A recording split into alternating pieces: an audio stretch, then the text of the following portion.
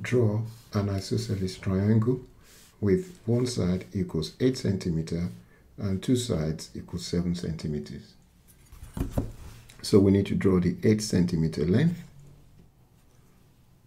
So that's 1, 2, 3, 4, 5, 6, 7, 8. So that's point AB, 8 centimeters. So next thing is to measure 7 centimeters with the compass. So really, each big square box is 1 centimeter. So I could measure 7 centimeters by doing that. So that's roughly 7 centimeters. And I need to come to point, and at point A, I draw an arc. So this is my point C. Then I need to draw a straight line from A to C.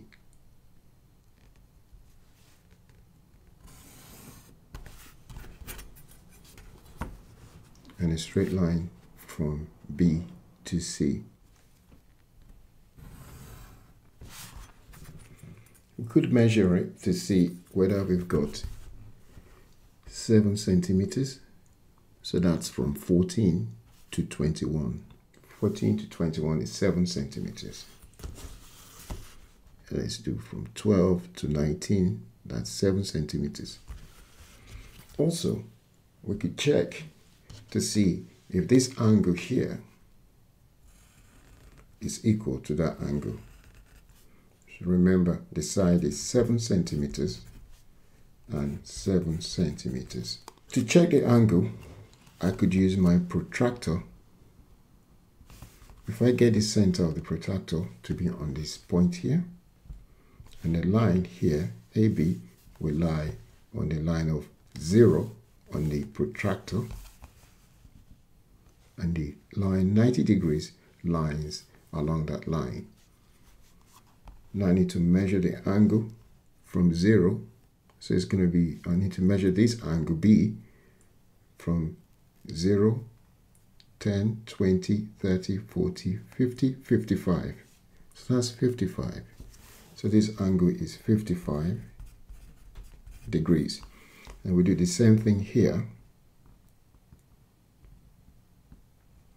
Put the compass, we put the protractor center here, and the line 0 lines on this line, and the 90 degrees lies on that line. We can count the angle from 0, 10, 20, 30, 40, 50, 55. So that meant this is an isosceles triangle. We could measure that angle. We know if we work it out what it will be, because this angle plus that angle, we got 55 plus 55 will be 110 degrees, which meant that this angle should be, so C, angle C,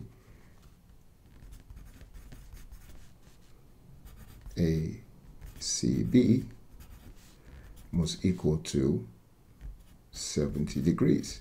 How can we check? We need to bring our protractor here. We need to count the angle from 0, because the center is on that point. So we count from 0, 10, 20, 30, 40, 50, 60, 70. So it's definitely 70 degrees.